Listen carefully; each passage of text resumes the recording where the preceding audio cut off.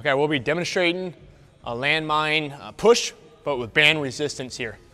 So make sure they're staying on about hip distance, shoulder distance apart. And this is just strictly a midline and shoulder exercise. So from here, it's all about the setup. So you first want your student to make sure they have the grip like this, and the barbell is equal in their wrist like this. So one side isn't doing a little bit more work than the other side. Good, so interlocked at the end of the barbell. Good. And then you want to start right above the sternum here like a goblet hold. Now from here, you can see Jared has a little bit of a forward lean, which is perfect. And then you want to make sure that student is really braced. So go through some checkpoints. So make sure they're organized in the lats, tight. They're organized in the glutes. Their midsection is tight.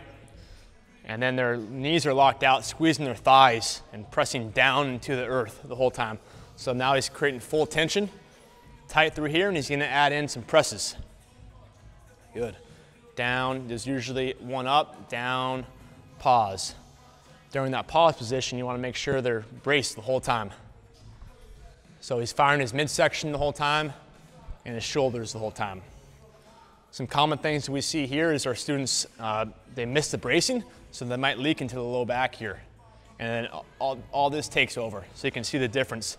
From here, how to fix that is you can tell your student to brace their midsection after getting jabbed in the gut, or they're just imagine they're doing a plank on the floor. And then give them some verbal cues by saying, tighten your midsection, tighten your abs, squeeze your glutes, and then maintain that throughout the whole lift.